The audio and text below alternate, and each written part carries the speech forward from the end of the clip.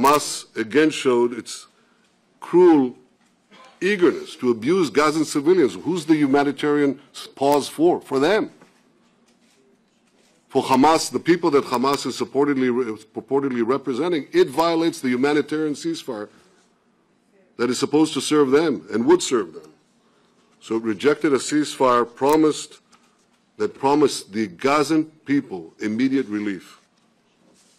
Hamas again mistakenly believes that the people of Israel do not have the will and determination to fight them. And Hamas again will learn the hard way that Israel will do whatever it must do to protect its people.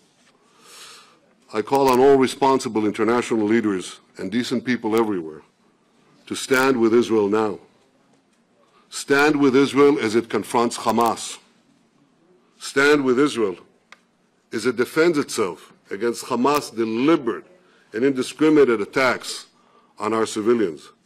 Stand with Israel, a democracy fighting a ruthless terrorist organization committed to our destruction. There is only one place for decent, civilized people to stand, and that's to stand with Israel.